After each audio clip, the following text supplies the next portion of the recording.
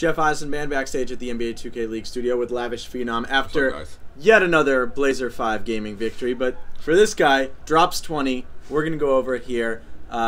Also, we have to start with, for people that don't really get it or know the game as well, you moved to a Pure Sharp a couple weeks ago. What does that mean? Well, originally, I played sharpshooter and shot creator, and they're more of the versatile archetype amongst the small forwards. They can shoot, they can take it to the rim. They're faster than Pure Sharps. And Pure Sharp, is just a three-point guy, just a straight shooter. And I made the switch, what was it, 2 weeks ago? It was a couple weeks ago. The team was already playing so well, maybe people would have said, oh, why does Blazer5 need to get better? Why does Lavish have to change? But you did. And how has it just added another dimension to your game?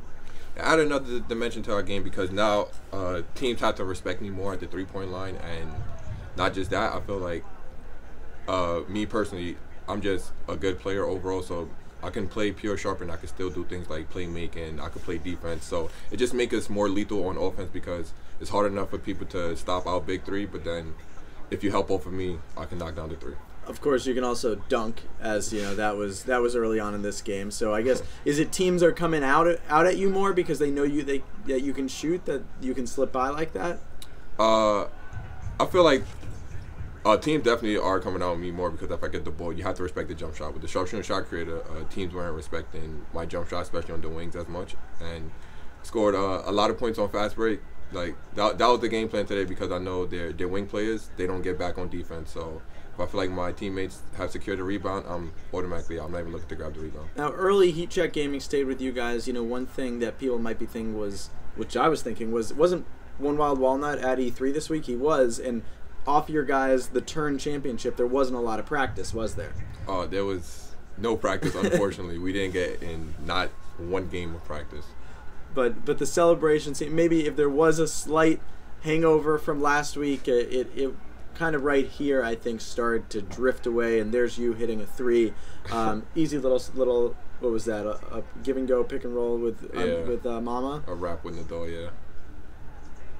Walnut cleaning up, that boy shots, a little kick out. Grant Monster, by the way, also shooting well from the outside right now, so it gives you guys...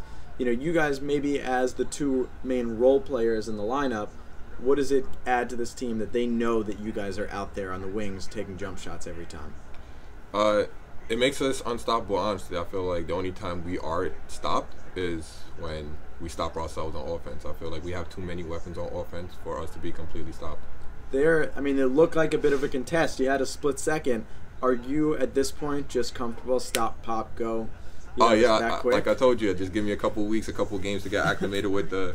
I see some trash talk too. Oh yeah, and this game was, this one was for 24K drop off because before the game he asked me because I was playing sharpshooter and shot creator before. He asked me, he said, "Oh, why did you go Pure Sharp? Why did you go Pure Sharp? Your teammates don't trust you, like talking trash." So I got in the game. I told him like, "This one is for you." Every 3-pointer I made, I got up. I told him, "That three is for you." That's why I went Pure Sharp, shoot or shoot, baby.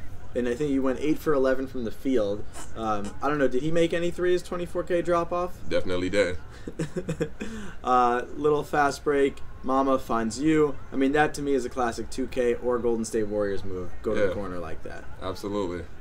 I was actually mad about that one because I didn't green. I was greening a lot of my shots. I didn't green that one. I felt like out of all my shots, that one should have been green because it's a corner three wide open. So is that, even though you said the team didn't really practice, were you working on just your shots at any point this week? Oh, yeah, definitely. Even though we didn't practice, we still got the league build on our computer. So we go down there, we get some shots up, get used to the animations and when to release the ball and whatnot. I have to ask, this was a blowout here. Is it fun, all these blowouts? Of course. You guys... Any W is it feels great. Whether we win by 2 points or win by 20 points, it feels good. And Mama, just a little step back there.